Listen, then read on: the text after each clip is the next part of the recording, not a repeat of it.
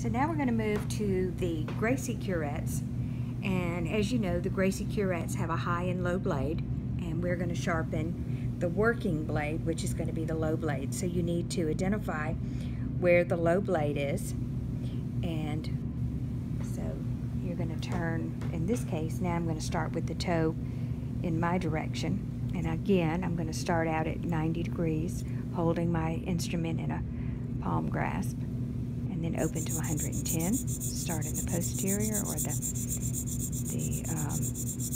back third, then the middle, the heel third, a better term, and then the toe third or terminal third. Hear that sound?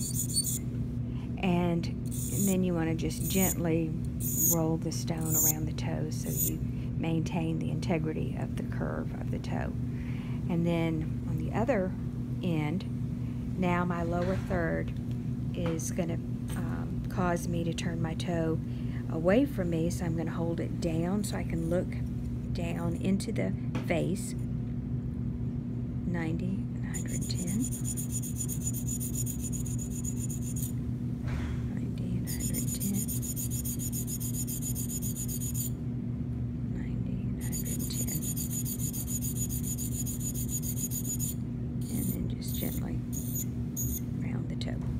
So we just have sharpened the Gracie 1-2.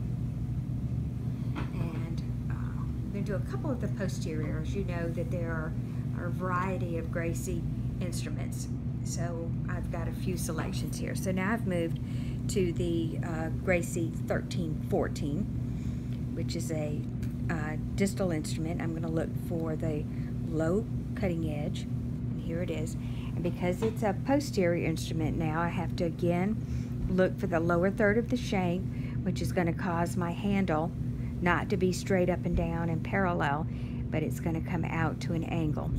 And again, find the 90 degree on my stone with the cutting edge, and then open to 110.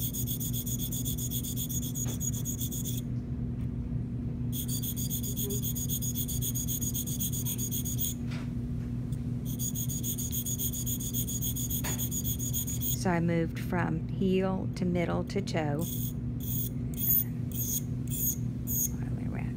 Now I'm going to do the opposite end, look for the lower third. So now I've got to turn my toe away from me. My handle again is cockeyed, and my lower third of the shank is parallel to the stone. Start at 90, open to 110. So through all of this procedure, the instrument is not moving while I'm sharpening, just the stone. And you hear that sound of sharpness. Okay. I'm going to move to the 15-16, which is a mesial instrument, Gracie, and I'm going to find the lower third. I just tend to start with my toe toward me, just a little idiosyncrasy. And I find the lower third of the shank. Now my handle is going cockeyed. I start at 90, and then open to 110, heel, then middle, and then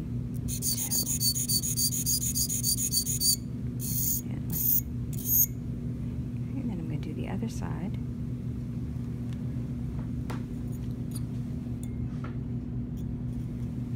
Going closed and then open, or 90 and then 110.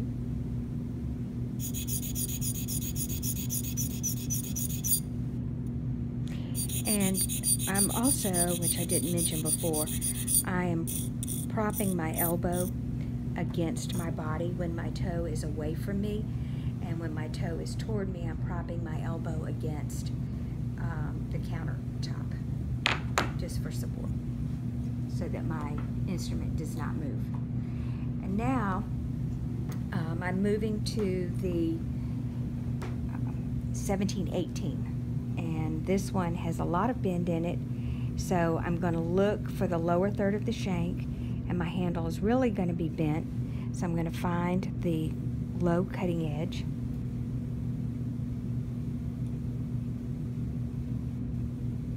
Okay, and start with my lower third of the shank parallel to my stone or perpendicular to the floor.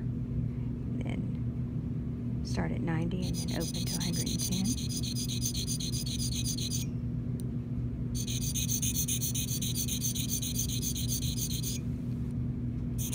And I'm using gentle pressure. I'm not using heavy pressure. I'm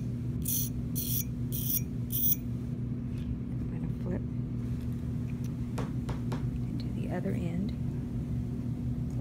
90, 110, 90, 110, 90, 110.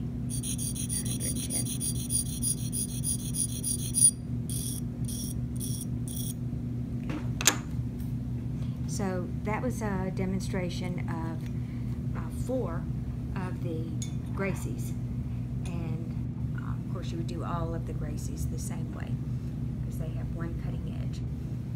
So we've done the Gracies, and now we're going to move to 2 of the universals that we have available, and they are the Barnhart 1-2 and the Columbia 13-14. And as you remember, the universals have 2 cutting edges. They're paired ended instruments, so we're going to do it the same way. We're going to find the lower third of the shank because it's a posterior instrument. Your handle is going to be cockeyed, and we're going to start at the heel third, 90 degrees, open to 110,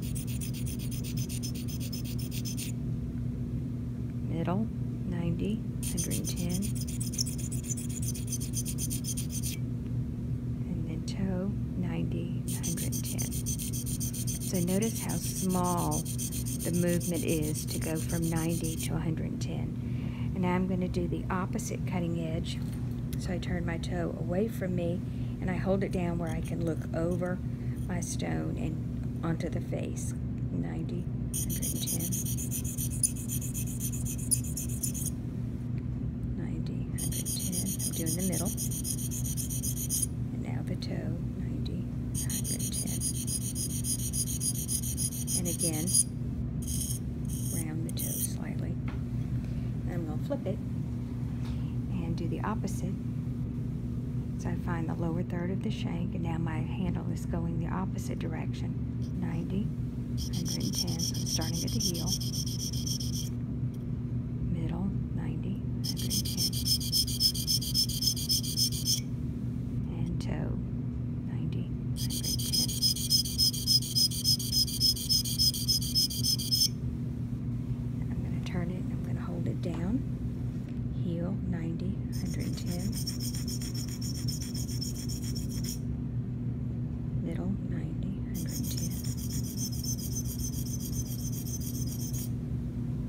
And toe, 90, 110. So you always want to place your stone at those different areas on each of the instruments because of the curvature of the cutting edge, or the working end.